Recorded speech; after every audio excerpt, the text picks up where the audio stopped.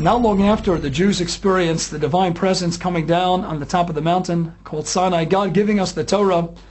And we have a handful of Jews, it was actually a couple of thousand at the time according to the Midrashic literature, and we went and we worshipped the golden calf, perhaps the most egregious, the most grave error on the part of the Jewish people in our history.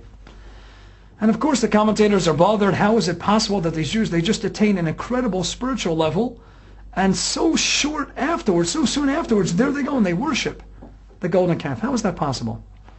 And the common theme that emerges from the voice of the commentators is the idea that the Jews felt, yes, we tasted an experience of God, we witnessed this godlike encounter, but you know what? We need a way to relate to God. We need a medium. We need an intermediary. And in theory, it wasn't such a bad idea. The problem was, the commentators point out, because God didn't issue such a command.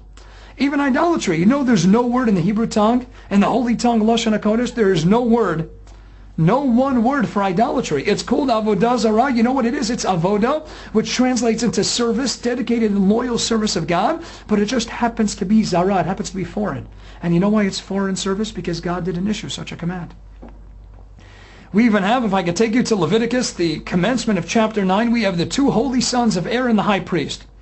And they, on their incredible spiritual level, they also sinned. And the Torah doesn't even tell us what the precise nature of the sin was. That's left up to the oral tradition and the Midrashic literature. It tells us one thing and one thing only, that they sacrificed a foreign sacrifice, an Eish Zarah.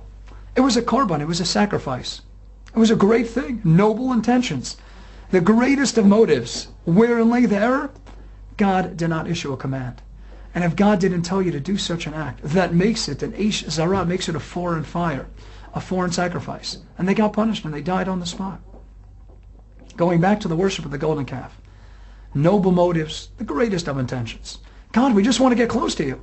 But we need an intermediary to help us out. We can't relate to you, we can't see you, we can't fully experience your omniscience, your unbelievable qualities and characteristics. So you know what? Let's set up an intermediary, and through this wondrous, majestic intermediary, we'll get even closer to you. It's a great idea, you know what? But if God didn't command it, it's too bad. It becomes an avodah, but it's an avodah zarah. It becomes foreign service of God. Our job is to listen to what God tells us, to follow His instructions. Sometimes it makes sense, sometimes it doesn't make sense.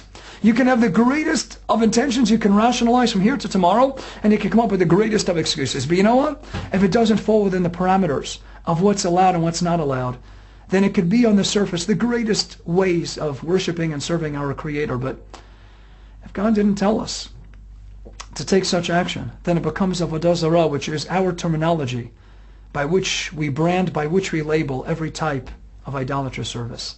Let's learn those all-important lessons from the sin of the golden calf. Let's serve God within the parameters of what's allowed and what's not allowed in Jewish law. Let's try and rectify that grave error. And let's try and receive the Torah from God every day of our lives with those intentions and those thoughts in mind.